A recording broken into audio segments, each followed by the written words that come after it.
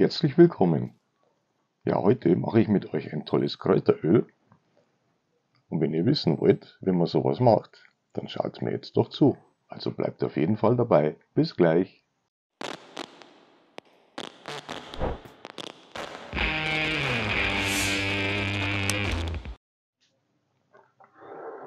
So, ich verwende hier folgende Kräuter.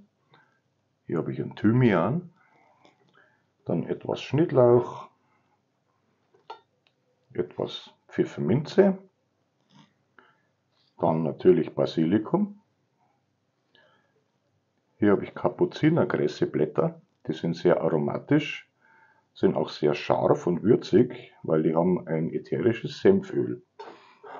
Des Weiteren noch Oregano und dann brauchen wir Öl. Den Oregano zupfe ich einfach noch ab.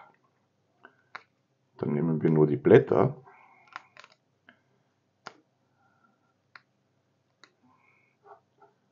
Und von der Minze auch nur die Blätter.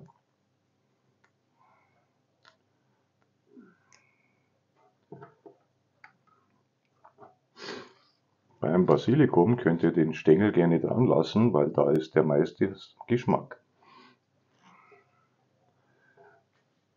Und das wird jetzt alles erstmal geschnitten.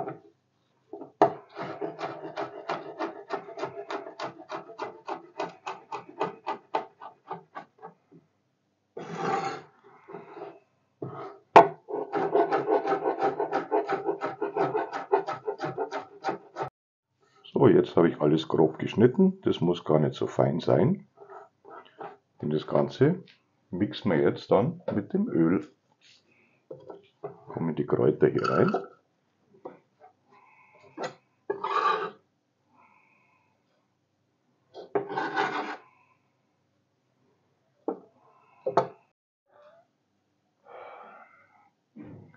Ganz wichtig, hätte ich jetzt fast vergessen, frischer Rosmarin. Da gebe ich einfach auch nur die Nadeln dazu.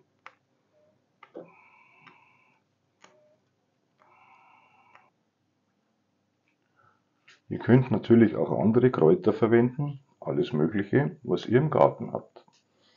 Jetzt kommt das Öl dazu. Ungefähr 250 bis 300 Milliliter. Und das Ganze wird jetzt gemixt.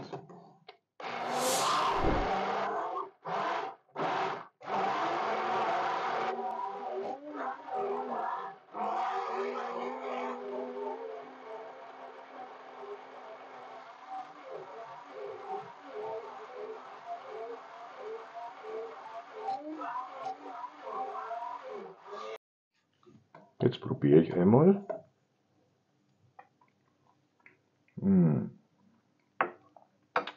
Ein sehr leckeres Aroma. Es passt hervorragend zu Salat oder vielleicht auch übers Fleisch. Das Ganze kann man jetzt hier in ein Fläschchen umfüllen. Dann kann man es auch schön verschenken.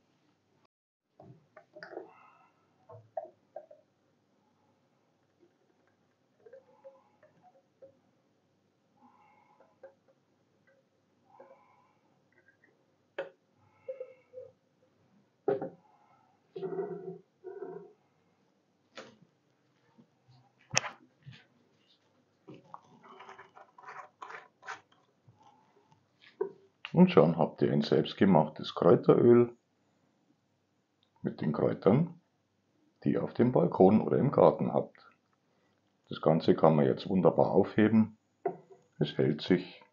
Es muss eh noch etwas durchziehen. Ich würde sagen, eine Woche durchziehen lassen, damit der Geschmack voll rauskommt. Und dann kann man es auch schon verwenden. Viel Spaß beim Nachmachen. Ich freue mich drauf, wenn ihr wieder einschaltet bei mir. Bis zum nächsten Mal. Servus.